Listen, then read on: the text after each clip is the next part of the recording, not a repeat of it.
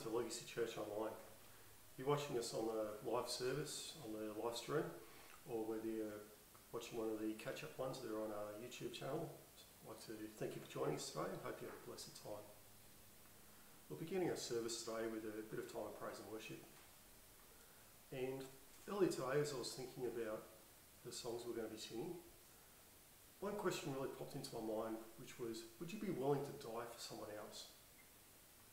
That was someone that you loved, then yeah. But what about a total stranger? Maybe. How about someone who doesn't like you or absolutely hates you? It's pretty difficult. But that's exactly what Jesus did. He came down from heaven and died for each and every one of us. Whether it's a person who loves God, whether it's a person who hates him, or someone who doesn't really think about him at all. Even when he was on the cross, hanging there, dying in complete agony, as people stood around him laughing and mocking him, he still asked that they were forgiven. That was the sort of love that Jesus showed for every single one of us. And this leads us into our first song by the name of Reckless Love. Now, some people have a little bit of discussion about whether or not reckless is the best word for God's love. But from a human point of view, and as someone who's arguably fairly reasonable, at least I think I'm reasonable, it's pretty much out there, that sort of love. But that's exactly what the love he showed. He put each one of us before himself, came down, took upon himself the sins and the punishment for those sins so that we wouldn't have to. Just on the chance that we might turn around and accept his love and his forgiveness in return. So let's worship him now.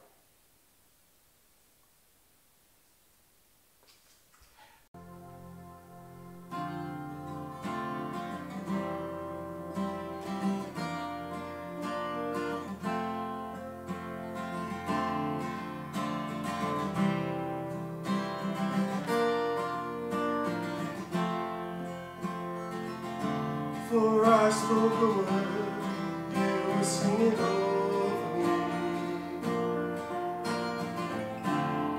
You've been so good to me. For I took a breath, you breathed your life in me. You've been so kind to me.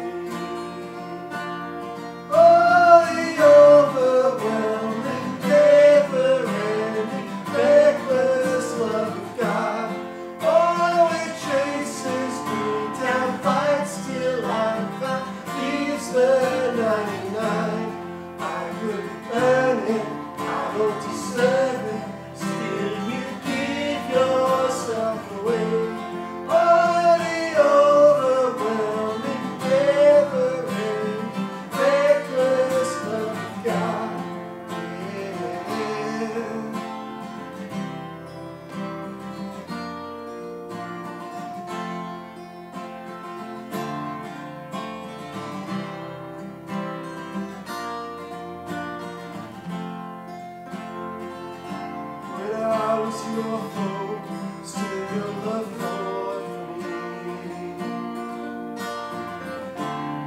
You've been so good to me. When I was no worth, paid it all for me. You've been so kind to me.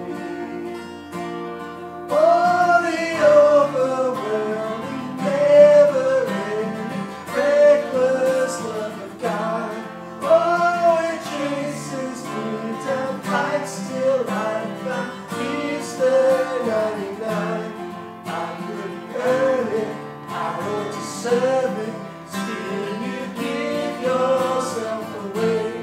All the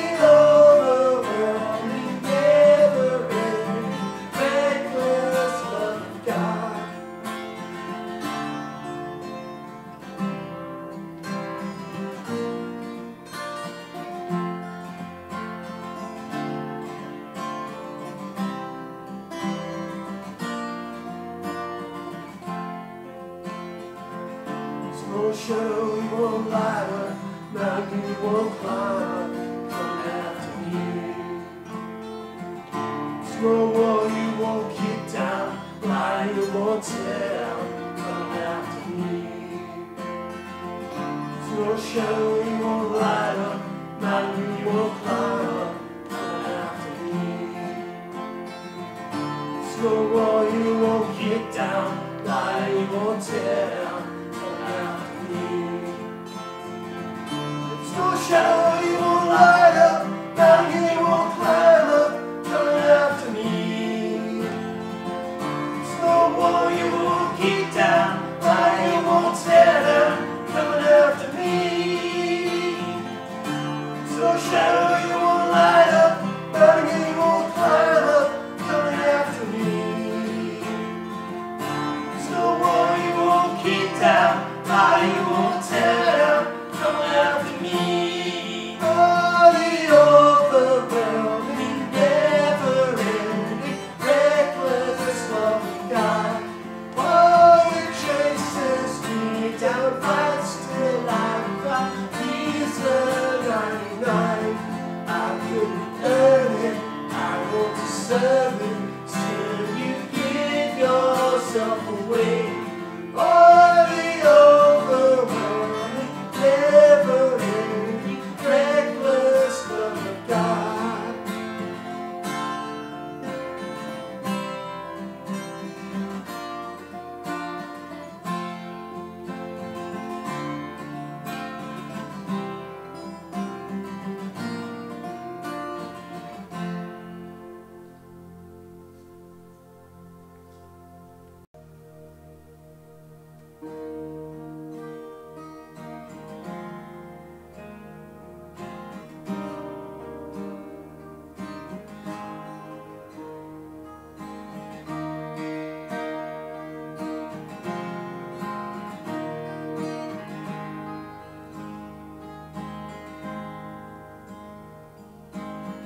All it takes is one moment, and just one touch from you. I put aside all distractions. I came for you. I came for you.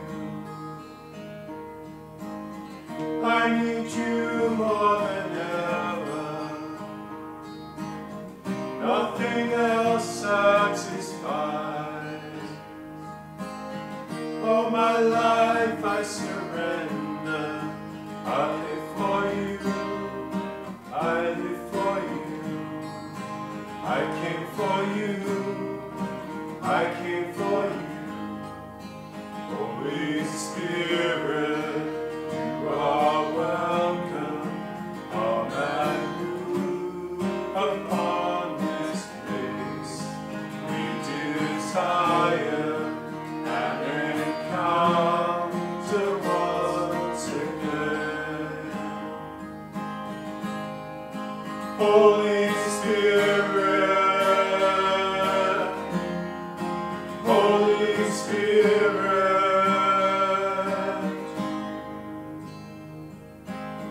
now that my heart is open, I am ready for you. Jesus, take me deeper. I came for you. I came for you. I came for you.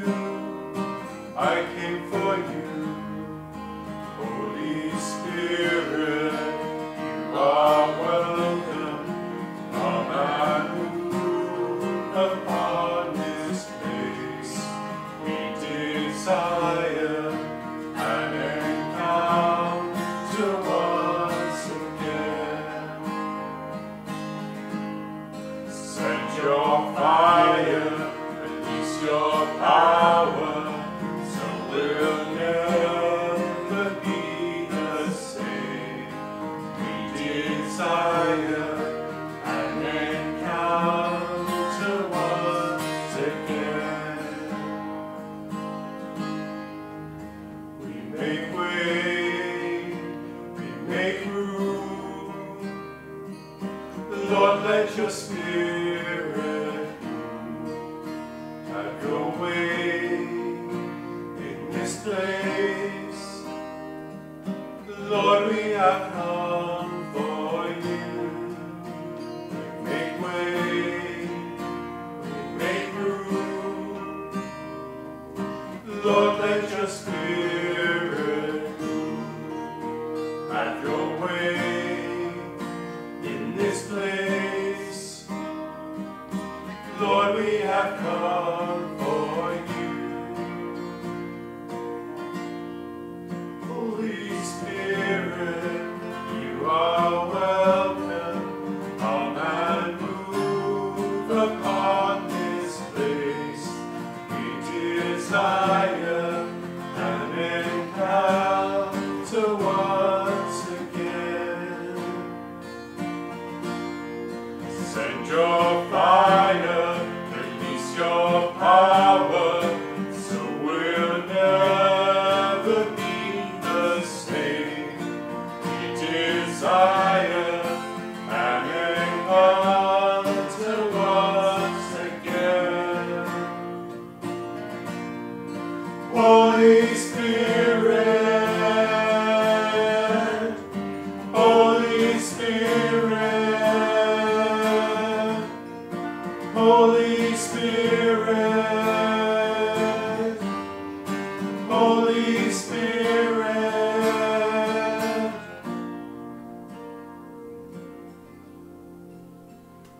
We make way, we make room. Lord, let your Spirit have your way in this place. Lord, we have come for you.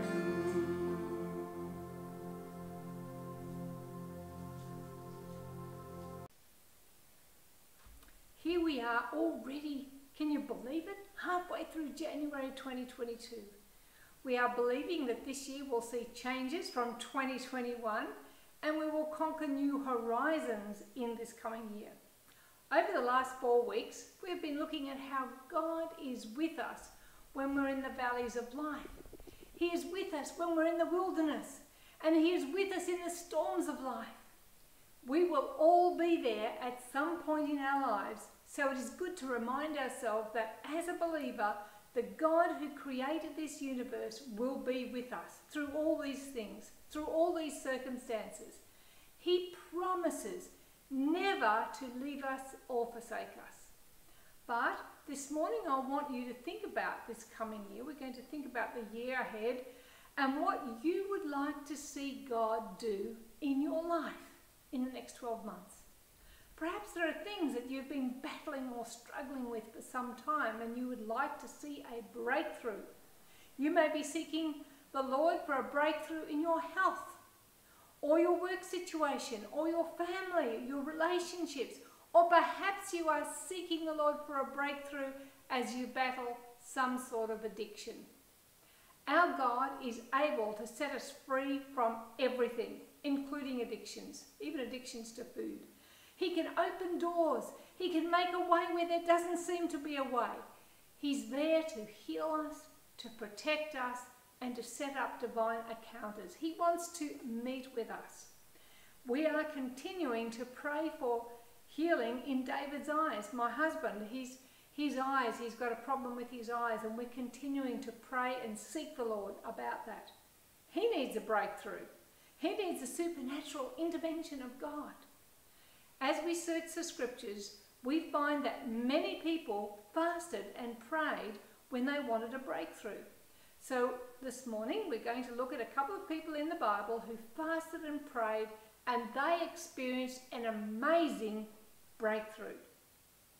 If you want to restore your intimacy with God, or you want to grow deeper in your relationship with the Lord, fasting can help you to do that. Let's pray. Father, we just thank you that you have given us this facility of fasting and praying that we might seek your face, that we might come closer to you.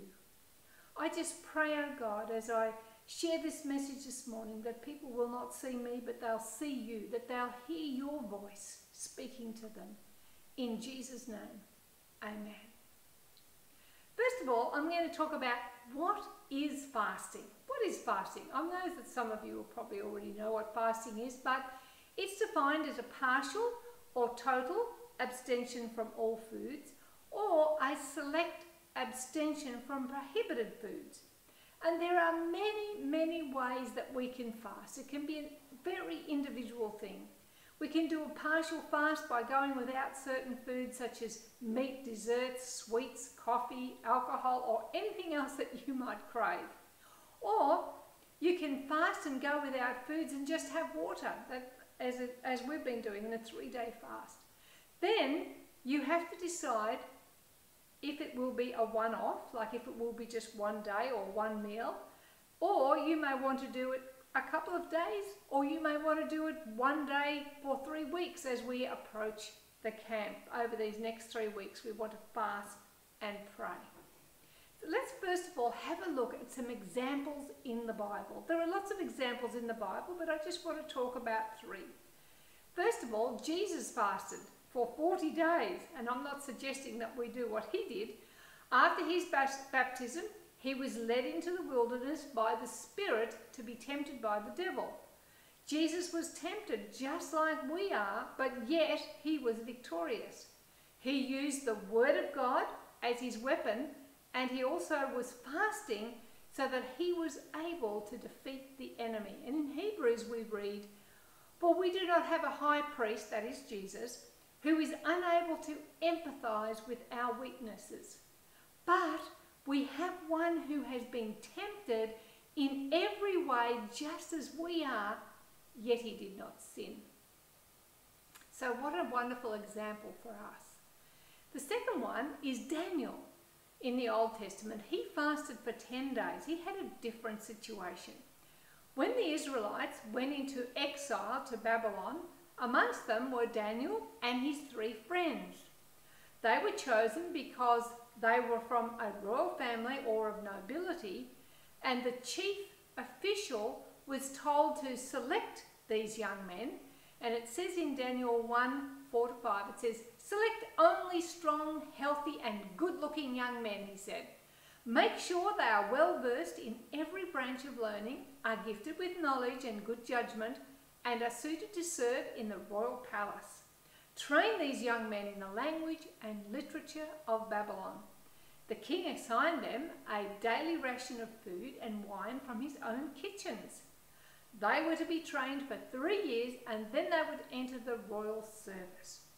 However, there was a problem. They were going to get this delicious food, and they were going to be served food from the royal kitchen, but there was a problem. The food that they were going to have was considered contaminated by the Israelites. Why? Because the first portion was offered to idols, and ceremonially unclean animals were used, and also with the wine, a portion of it was poured out on a pagan altar. Daniel did not want to defile himself in this way by eating the royal food and drinking the wine. But the chief official was afraid of the king because he had assigned the food. However, God gave Daniel and his friends favour with this chief official, and Daniel's request to the chief official was, "Please test us for 10 days, just 10 days, on a diet of vegetables and water. At the end of these 10 days, see how we look compared to the other young men who are eating the king's food. Then make your decision in light of what you see." The attendant agreed to Daniel's suggestion and tested them for 10 days. At the end of the 10 days, Daniel and his 3 friends looked healthier and better nourished than the other young men who had been eating the food assigned by the king. So after that, the attendant fed them only vegetables instead of the food and wine provided for the others. And we get the term Daniel fast from this scripture, where Daniel just ate vegetables and water. So this is one way of fasting, is just going without all other things and just having vegetables and water. Because Daniel looked better than the others, who were training in the king's court. So this is just one way to fast. Another example is Queen Esther. She also fasted, but this was an absolutely total fast of all food and water. She had been taken by force among a number of other beautiful young women to see who would become the next queen. Esther finally was selected and became the queen, but she had an enemy, Haman, because he was out to destroy all Jews, which would mean Esther as well. And of course the king's court didn't realise that Esther was a Jew. She calls a total fast for all the Jews living in Susa, that they would fast for her as she worked out a plot to expose Haman and his wicked plans. She was successful, as God worked out a miracle, and Haman was actually finally hung on the gallows that he had erected for Esther's uncle.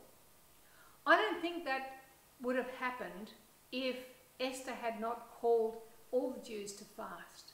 I believe they sought the Lord, and the Lord heard and listened, and he provided a miracle there. These are 3 examples of types of fasts that we can choose. A meal a day or days in a week. There are many different types of fasts. So I would suggest to you, ask God, when you have your quiet time, journal and ask the Lord, what sort of fast does he want you to do? Or perhaps you already know when you're listening to this, maybe he's already putting in your mind what you should do. The second thing we're going to look at is, why would we fast? What are some of the benefits? What are some of the things that come out of fasting? Well, usually as a believer, we fast for a spiritual breakthrough of some sort. We want a closer walk with God. Or it may be fasting for healing or direction in life. Or we may be seeking God for answers to problems and situations, or seeking him for strength to overcome sin. There are many reasons why we might want to fast.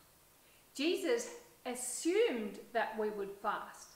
And in Matthew 6:16 to 18, we read, "And when you fast, don't make it obvious as the hypocrites do, for they try to look miserable and dishevelled, so people will admire them for their fasting. I tell you the truth, that is the only reward that they will ever get. But when you fast, comb your hair and wash your face, then no one will notice that you are fasting except your Father, who knows what you do in private. And your Father, who sees everything, will reward you." Notice here that Jesus didn't say, if you fast, do this, but rather he said, when you fast. Jesus assumed that we would all be fasting. Will you consider fasting as we prepare our hearts for camp? We want to be people with open hearts to God's voice. We want to be people that come to camp expecting and anticipating that God is going to move supernaturally in our life. So then you have to decide what sort of fast that you will do. Let's just have a look at 2 Chronicles 7:14. It says there, "If my people who are called by my name will humble themselves and pray and seek my face and turn from their wicked ways, then I will hear from heaven and will forgive their sin and heal their land." When we fast, we actually have to humble ourselves. We humble ourselves because we are saying to God, we need you. We need you for this breakthrough. And if we pray and seek the Lord and turn from our wicked ways, he promises to hear from heaven and to forgive our sin and to heal the land. What an amazing promise that is. Now I just want to look for a few moments at the benefits of fasting. Fasting results not only in spiritual benefits, but physical benefits. Fasting is almost like a body house cleaning, and there has been a lot of medical research done on the benefits of fasting, that is the physical benefits. In a 3-day water fast, the body rids itself of diseased tissue, excess calories and accumulation of toxins. They are swept away in a fast. And medical research has shown that a 3-day fast will actually completely reboot the immune system. There is also evidence that fasting can reduce tumours, which I find really amazing. In fact, one article said that fasting can be as effective as chemotherapy in certain tumours. But the greatest benefit of fasting is intimacy with Jesus. Seeking him and expecting him to move in our life, having a divine encounter with him. Fasting was a normal part of the early church, and we read in Acts where before Barnabas and Saul set off on their first mission trip, the believers were praying and fasting. We read in Acts 13, 1-3, now in the church at Antioch there were prophets and teachers. While they were worshipping the Lord and fasting, the Holy Spirit said, set apart for me Barnabas and Saul for the work to which I have called them. So that after they have fasted and prayed, they placed their hands on them and sent them off. They were fasting because they wanted to know, I guess, where Barnabas and Saul should go or whether they should go. These disciples were seeking the will of God. As they fasted and prayed, the Holy Spirit spoke to them about Barnabas and Saul going off on their missions trip. We find fasting difficult today for various reasons, for a number of reasons, but I do know that there are a small minority of believers who still do fast, because in fasting we can see breakthroughs. I know for me, when I'm fasting, I find that I miss my morning coffee because I have a coffee a day, and when I'm fasting, of course, I'm going without coffee, and I really miss that coffee. It's difficult, it's hard. Fasting is not easy. God wants us to be set free from all things that would hold us back. He wants us to have control over our life. The Apostle Paul said in 1 Corinthians, he said in chapter 9, he said, do you not know that in a race all the runners run, but only one gets the prize? Run in such a way as to get the prize. Everyone who competes in the games goes into strict training. They do it to get a crown that will not last, but we do it to get a crown that will last forever. Therefore, I do not run like someone running aimlessly. I do not fight like a boxer beating the air. No, I strike a blow to my body and make it my slave, so that after I have preached to others, I myself will not be disqualified for the prize. This is figurative language here. And Paul is describing the Christian life. He's saying he doesn't beat aimlessly in the air, but he disciplines his own body as he served Jesus. So we also are not to drift aimlessly through life, but we are to live a life of discipline, not on how we feel, not on our emotions, but on obedience as we follow Jesus. Fasting and praying now may change the course of your life in future. Maybe if you're slightly off target, it can get you back on target. It's also a place where we become more sensitive to the voice of God. And as we approach the church camp at the end of the month, I encourage you to consider fasting and praying that God would prepare our hearts, that he would move supernaturally at camp. We want to have lots of fun at the camp, and I know that we will, absolutely. But we also want to come away from the camp having met with God. There is nothing that is more exciting than experience a touch from God. So if you decide to fast, it may be doing a Daniel fast and just having vegetables and water for a period of time. Or it may be going without, say, coffee and desserts. Also, if you choose to fast one day a week, or if you have never fasted before, perhaps you may like to fast just one evening a meal, or just start with one day and maybe just do without coffee and desserts or something like that. Just be sensible. Use common sense as you start fasting. It's something that I think we have to ease ourselves into. My husband David and I have done a 3-day water fast earlier in the week as we prayed for the camp. But I have to say, it really is not easy. I was craving for a coffee or a snack. But we decided that we wanted to seek the Lord about the camp. We made a decision, and so we did it. And it's good because we had each other to encourage each other in that. And so when we fast, it is not based on how we feel. Each week, we will fast, and we invite you to join us in some way. You choose how you're going to fast. The bottom line is our attitude. Do we want to meet with God and see Him move in our own life and the life of our church? If you haven't fasted for a while, or you've never fasted, I just suggest, as I said before, just fasting maybe one meal, or just going without maybe coffee or desserts or something like that. I would encourage you to join with us and to fast, because we're believing that God is going to do some amazing things at this camp. He calls us to pray. As we pray, it opens the door for God to work. And when we crave things, when we're on a fast and we're craving things, it is a reminder for us to pray. So we can kind of just start praying wherever we are and just praying for the things that we need to pray for.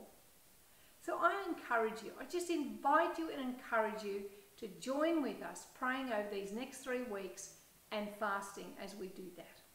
Also, on a Thursday night, we're going to have a Zoom prayer time, so that will also be good, and I invite you to join with us in that time. Let's pray. Father, we just thank you that you want to meet with us, that you want to break through in our lives to make changes and transform us into the person that you want us to be. And Lord, we do set aside this time, this next 3 weeks, as we seek your face. Lord God, that you would prepare our hearts. Lord, that you would open our hearts to whatever it is that you want to do in our lives as we go to camp in 3 weeks' time. So Father, I just commit this time to you in Jesus' name. Amen. Now you may be watching, and we're going to have a Zoom prayer, and we're going to have a chat and stuff. So there's going to be a Zoom link that comes up on the screen. I invite you to just click on that and come into our Zoom room so that we can chat and pray together. Thank you.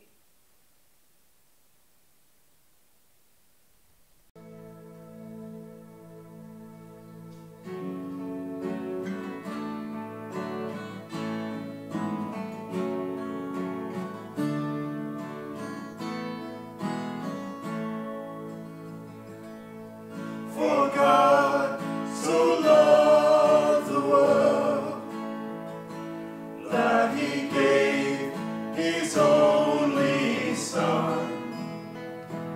Whosoever believes will not perish, they shall have eternal life. I shall hold to the cross, I shall hold to God alone, for His love has salvaged me, for His love has set me free. For God so loved the world that He gave His only Son. Whosoever believes will not perish, they shall have eternal life. I shall wait upon the Lord, I shall wait upon His word. By His grace I am released, by His grace I am redeemed. For God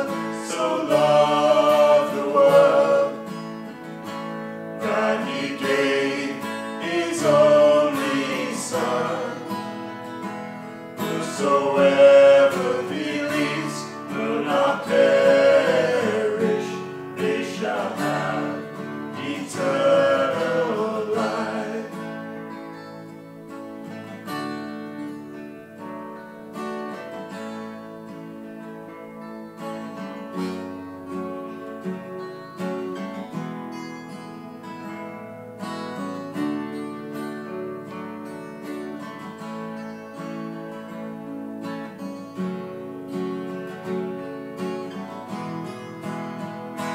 By his precious blood I have been set free, for the glory of Jesus' name. I surrender.